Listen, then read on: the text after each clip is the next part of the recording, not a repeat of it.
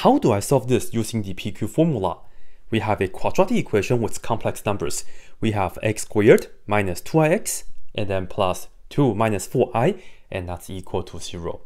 Right, let's have a look. Firstly, let's review the PQ formula real quick. It says if we have x squared plus some coefficient p right here and then times x and then plus q right here, and that is equal to 0, then in this case we can say x is equal to negative p over 2 and then plus or minus, take the square root, and then we do p over 2 and then square and then minus q. So in this situation, notice that we have a 1 right here, so the PQ formula works wonders. So how do we do it though? Firstly, we see that the p right here is negative 2i, so let me just indicate that. That's the coefficient of x. And then the q right here is just a constant term. We have 2 minus 4i. And now we just have to plug in everything into this right here and then work it out. And hope for the best, because I don't want to have any complex numbers inside of the square root. But we will see. So first we know x equals negative p over 2. So here we have x equals negative p, which is negative 2i, and then divided by 2. And then plus or minus square root, and then we have the p over 2 again, so p is negative 2i over 2, but here we will have to square that, and then after that we minus q, which is that 2 minus 4i. Alright, now let's just work this out. Right here, negative is positive, and then 2 over 2 is just 1, so we have I, and then we have the plus or minus, and then right here, I think the inside is the trouble, right? I think so. Let's have a look, just the inside here. Of course, let me just write it down right here on the side. Negative 2i over 2 squared minus 2 minus 4i. Firstly, this and that cancel. Secondly, negative squared is positive. However, we end up with I squared. So this right here is I squared. So we still end up with a negative 1. And then right here, distribute the negative like always. So we have negative 2. And then negative, we have the 4i. So this right here gives us negative 3. And then we have the plus 4i. So this right here goes inside of the square root. We have negative 3 plus 4i. And then all over. No, not all over. This is it. Because this is not a traditional ABC quadratic formula. This is it. This is it. We took care of the fractions all that stuff. So now it kind of like depends. Because if you have a complex number inside of the square root, you can simplify that. Yeah. So how do we do it? So now let's just focus on taking the square root of the complex number, negative 3 plus 4i. And I'll just show you guys the algebra way to do it.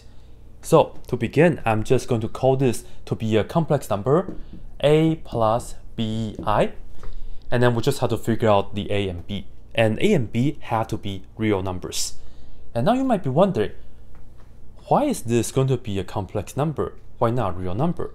Well, the key is, if somehow this turns out to be real, then in that case, that part will just be 0. The truth is, a real number is a complex number, so this right here is more general. Alright, to continue, let's just go ahead, square both sides. That way, we get rid of the square and the square root like always. Then we see negative 3 plus 4i equals, expand this, a squared, and then plus 2 times this and that, so it's 2abi. And lastly, we add this square, so b squared, also I squared. But what's I squared though? Negative 1. Yes. So this part is negative b squared. Now have a look. On the left hand side, we have a complex number. This is the real part and this is the complex part. On the right hand side, we also have the real and the complex part. The real part is the part that has no I. We have a squared minus b squared. That's the real part. And once again, a and b have to be real numbers. And then right here, we'll just have plus 2abi.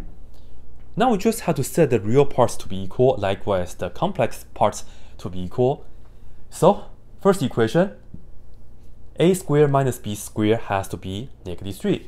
So let me just write that down right here. And then secondly, we can say for the coefficient of I right here must be equal to 2ab, the coefficient of I right here. So 2ab is equal to 4, just setting the coefficient equal to each other. Now, we have to solve this system of equations that's nonlinear. The way to do it is just do it by substitution. And I would recommend you guys to start from here, and let's isolate the b first. Let me divide both sides by 2a. So that we see b equals 2 over a after you reduce. And now put this to here. So we can get a squared minus parentheses 2 over a, and then square that is equal to -3. And now the rest is just algebra. Here is a squared minus 4 over a squared, and that's equal to -3. Look at this equation. Let's multiply everybody by a squared so that we don't have fraction anymore. So right here we have a to the 4th power. And then minus this, and that is of course just 4. And then that's equal to -3a squared. How do we solve this? The key right here is that this is actually a quadratic equation, but in terms of a squared.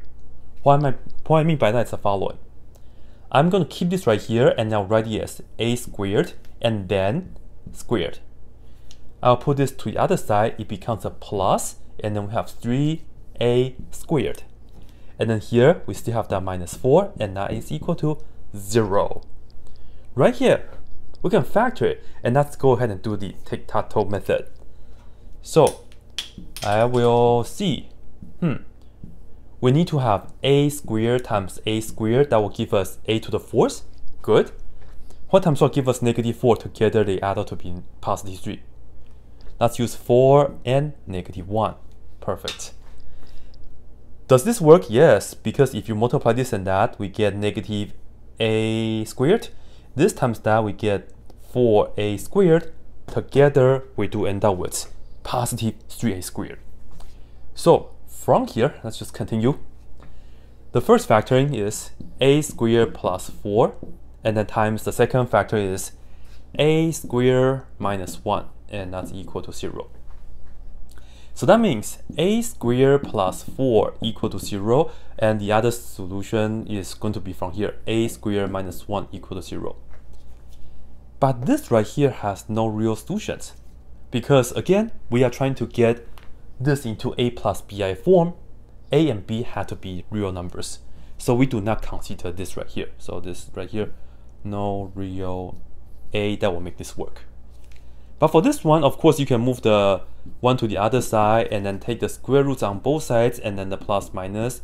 So a is plus or minus 1. And now you might be wondering, why do we have two choices for a? Well, I will tell you. Because when we take the square root of a complex number, we will end up with two possible answers. However, right here, if we start with just a equals +1, in that case, we will get what we call the principal square root. So let's just focus on that. Well, we know b is equal to 2 over a, so that means b will be 2 over 1, and that will give us 2. So what we just did is the square root of -3 plus 4i, this right here is equal to 1 for a plus 2 for b. And of course, we have I. And this right here is the principal square root for this complex number. Earlier, remember, we have that plus or minus already, so I'm just going to put this, go back to what we have earlier. So as we can see, this right here is just equal to 1 plus 2i, and we have the plus minus right here already. And then of course, we still have the I right here. And now let's just work that out. We have two solutions. The first one is x equals I, and then let's put down the plus right here first. So we add, we have 1 plus 2i. So this right here, of course, it will give us x equals 1 plus 3i. So first solution. Now for the second one, we have the minus. So we have x equals I minus, and of course distribute. So we have minus 1 and then minus 2i. And then from here, we see that x will be -1, and then I minus 2i is minus I. And then we're done, just like this. That's it.